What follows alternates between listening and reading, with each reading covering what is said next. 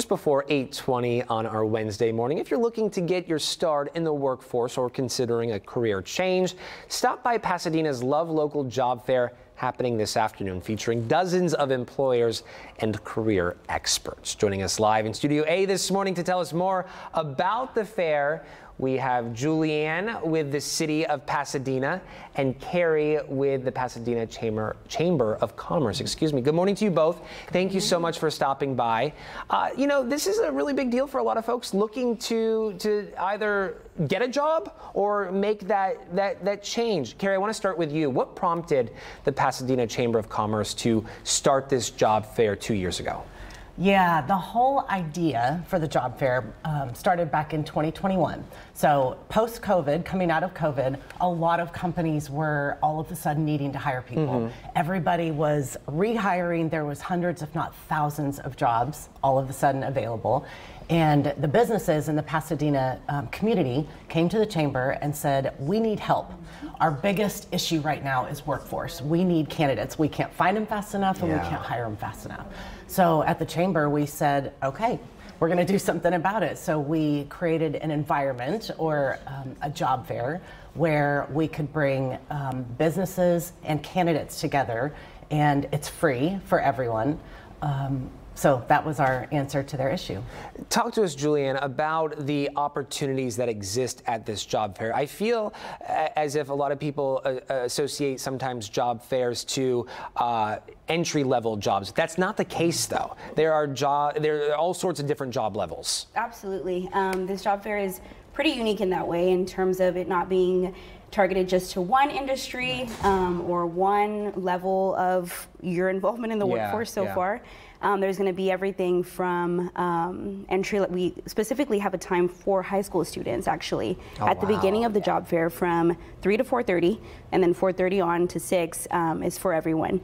But that time is dedicated to high school students. Being intentional to get them involved in their community. Yes, make it not so intimidating, not so... It is an intimidating process, even for veterans, right? Who have to do this, for all of us who have gone through this process before. How do we deem this to be a success within the community? Well, we measure our success two different ways. The first way would be year over year, we want to see more involvement.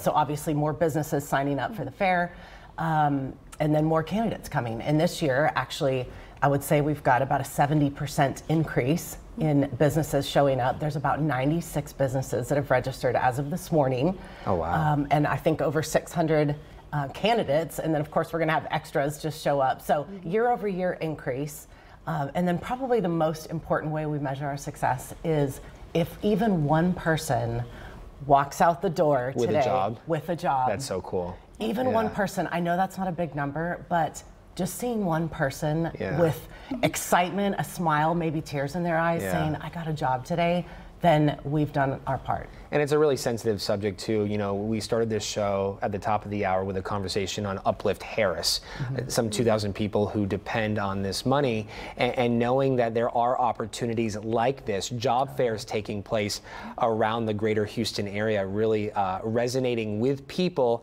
and companies looking to recruit. So to see that a success is really huge. Julianne, talk to us about the Pasadena Loves Local program. What is it? Yeah, so the Pasadena Loves Local program is a collaborative initiative between the City of Pasadena, the Pasadena Economic Development Corporation, and the Pasadena Chamber of Commerce. And it's basically to raise a level of consciousness around shopping local, investing money back into your community, working here, living here, playing in Pasadena, and also providing resources to local businesses, whether it be through financial assistance, educational opportunities, job finding candidates, and the like. So that's kind of what that program serves. And knowing these resources exist all in an effort to get people into the workforce means a lot. I know you talked about the dozens and dozens and dozens of businesses participating.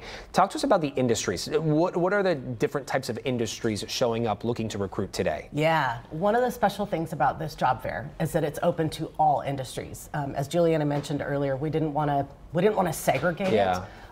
Pasadena and the surrounding communities have a lot of different industry in them. So this is open to engineering, oil and gas, chemical, we've got healthcare, we've got the Pasadena Police Force coming out, we've got military, healthcare, everything. You name it. Yep.